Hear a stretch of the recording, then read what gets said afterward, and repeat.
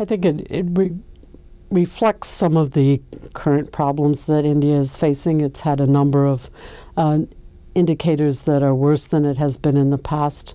It doesn't take into account the potential for India, the changes that might occur with additional liberalization, additional investment. That looks like there's going to be a good monsoon, and I think that it doesn't reflect those things. It obviously would be a setback for India's hopes to continue to grow at the 8–9% rate.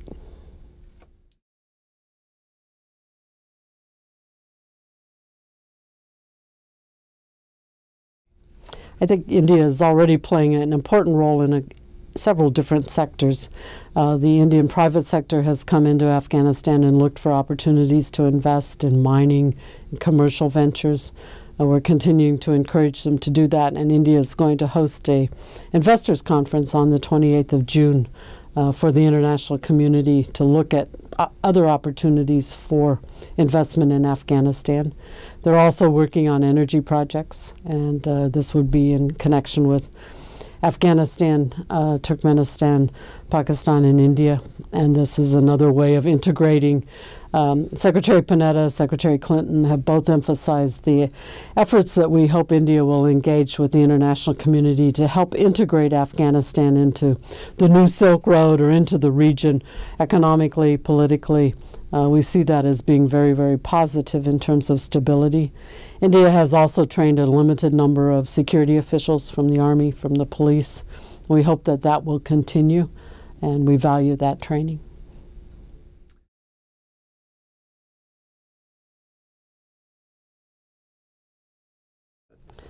I think what we're looking for is a way to encourage the entire region to work together. It doesn't have to be against anyone. It can be for the entire region, looking for prosperity, for stability, for greater growth and democratic participation. And I think India is key to that, and our own efforts have been along those lines.